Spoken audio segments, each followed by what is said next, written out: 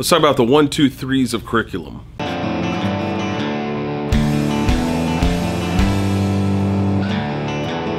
Hey class, Mr. G here. Welcome back. Today's class, we're going over curriculum. What is it? Why do we need it? What's the point? What's the purpose?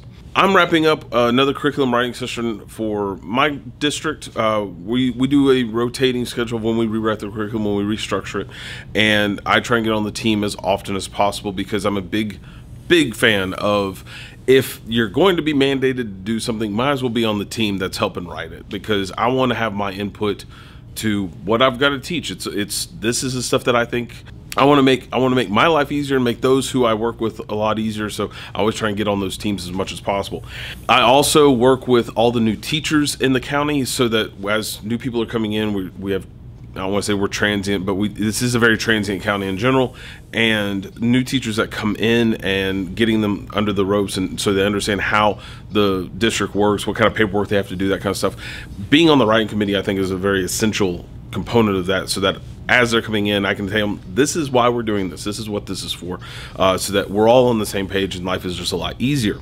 Now, getting into the nuts and bolts of how a curriculum is done, there are 5 basic things that we always make sure are covered in the curriculum.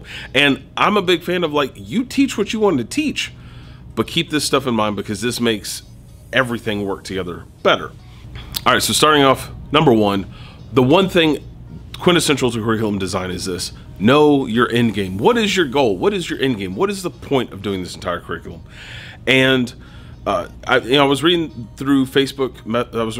And this is why I'm doing this video, is because there's a number of teachers who they have to create a curriculum or write a curriculum or submit a curriculum, and they don't know how to do it, and they don't know what they're looking for. And these are the 5 things that kind of gauge a better understanding of how all that stuff is covered. Number 1, know your end game. What is the goal of writing this curriculum? What do the kids need to know? What are they going to leave this class knowing? What's the goal? When I was writing I've written kindergarten all the way up through seniors in high schools, but they're all different in the way that they go. But we're all talking about kind of a tier or a stacking system. So what you learn in kindergarten should be compounded upon in 1st grade, and then 2nd grade, and just continue to expand that all the way up through 12th grade in high school, with some caveats. I really kind of gauge, when we're writing curriculum, the K through 5th grade is one structure, middle school 6 through 8 is another structure, and then high school is the weird cousin that came in from out of town. Because high school is different, because you have all these different classes. None of them really kind of work together.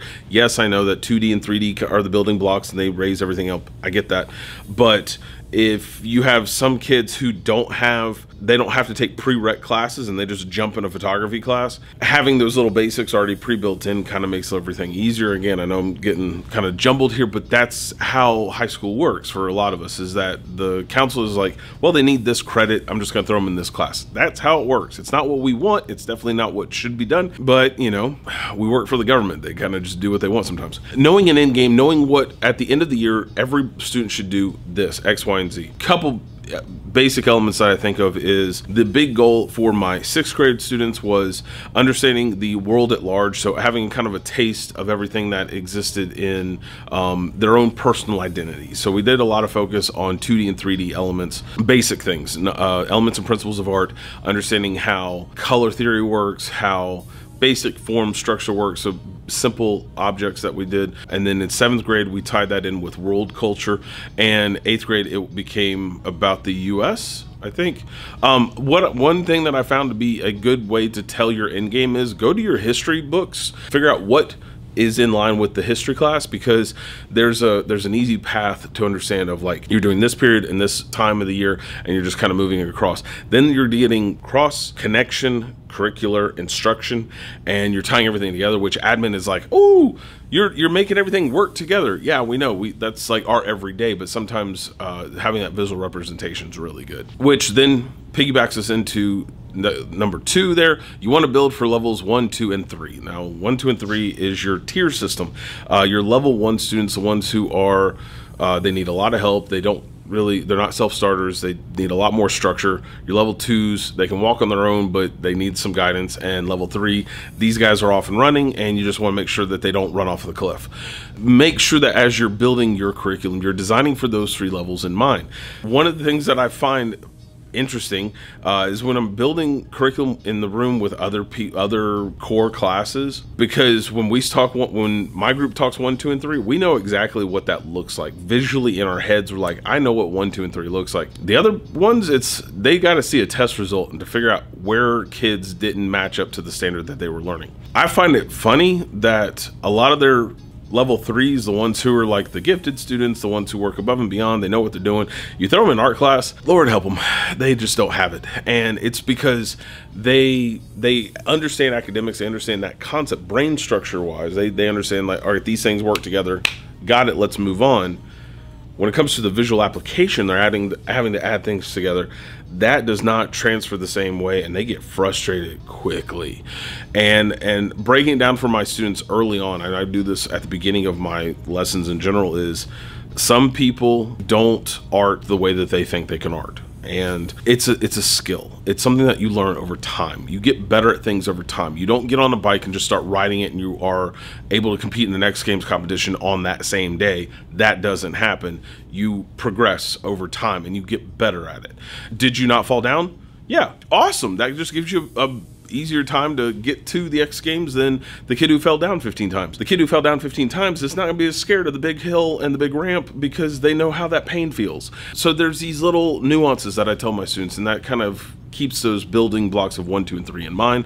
That as a designer, when we're doing curriculum, keep that in mind because you want to put those little safety measures in there to make sure that all your students are successful at the same day as they get to that end goal. Now, this one is kind of region specific. Make sure this covers everyone and not just where you teach. For where I teach, there is one side of the tracks that is completely different than the other side of the tracks. We understand that in the curriculum writing, in the curriculum team, that these kids have leaps and bounds ahead of materials than these kids. And it's the same district, but money is different. So everything that we design for this group has to work in this group and vice versa. If you are a smaller group, a smaller school, that doesn't come into play necessarily. You do have to think about kids that are not from there that are coming in. Are they going to be at the same level? What is your expectation? Again, this ties into the first one, the end game. There are variables at play when you're creating that curriculum, that you're going to have people who aren't in the same line of thought as you. If you have multiple teachers in one school and you're just building kind of for your school, your zone, you have to be as blanket with your curriculum design as possible. You want to make sure that you cover all bases all at once, make it broad, make it generalized, because as soon as you start making it narrow, it definitely works against you. So let's carry that into, that's going to definitely take me into number 4, which is teach a concept, not an artist. I'm a big fan of Da Vinci, Renaissance, Michelangelo. I'm a big fan of those guys. I am not a big fan, however, of Impressionism art. I like Van Gogh, but I'm not a fan of Monet. I don't like Impressionism in general. It's a me thing. It's a structure thing. I know why they did it. I appreciate it as an art form, but it's just not my taste. With that said, it is important that the students understand why the Impressionistic painters painted the way that they did, and it was for the grasping of light. It was to be that moment, that captured moment. And there was a specific reason for that art form at that time. This is also prior to the creation of photography, but it was like at the tail end of Impressionism art, where you have photography start to take over because it's changing the art form. And having your students understand the reason behind why these guys painted what they did, that is important. But it's not important that they have to know who Mary Cassatt is. Thing in one of our design sessions where one teacher was hardcore. She's like, "We got to teach about Mary Cassatt," and I'm like, "Why?" Because she was a brilliant painter. The way that she blended her colors together, the way that she did this, I said, okay, let's go ahead. We can talk about blending colors. We can talk about the blurriness of line. And we can talk about all these different aspects of concepts, reasons why we're doing something. That's fine. But to say that we have to teach this one artist, that's the problem. So make it as broad as possible. That is the key to curriculum design as a whole. And the reason you want to keep it as broad as possible is because of number 5, which, and I know I'm kind of jumping through these two really quickly. Don't teach a specific artist, because then you're slamming it into one specific thing and you're only teaching about a thing, and you have to guarantee that the student knows exactly what you're teaching about that one artist, and that's all they're going to know. So they're kind of in a little box of not knowing all these other great artists that also influence this artist, which then is the same issue, which is number 5, which is who is this curriculum for? Let's be honest, for the most part, most art teachers in general, we go in doing our own thing as it is, and we just use the curriculum as a really rough guide map of what we might want to be covering in the course of a year. Now, there's some art teachers, and there's some teachers in general that use a curriculum for very specific, this is the roadmap, these are the stops that we're going to make along the way, and this is the end result, and that's a fine way to look at curriculum.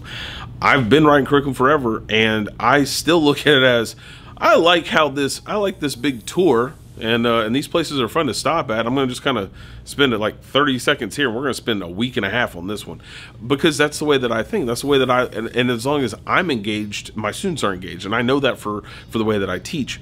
Think about who this curriculum is for that you're writing for. Is it for yourself, or is it for administration? Is it for the people, the powers that be that need some sort of a roadmap so they understand why you're doing what you're doing? That's fully understandable, but it's for them. So again, keep it broad, keep it generalized, and keep it vague, because then you're not going to put yourself into a position that is a lot harder to get out of. If I'm doing a drawing unit, I need to focus on line quality, I need to focus on value. Don't need to focus on really specific reasons as to how we're using a tortillon to blend charcoals together. That's not a necessary thing, because then if I have that written down, a part of the curriculum, and that's what the admin wants to test the students on, and they didn't nail that idea, that concept, they're going to fail, and then that's going to look bad on me. That's going to look bad for the admin, and the whole curriculum did not do what they wanted it to do.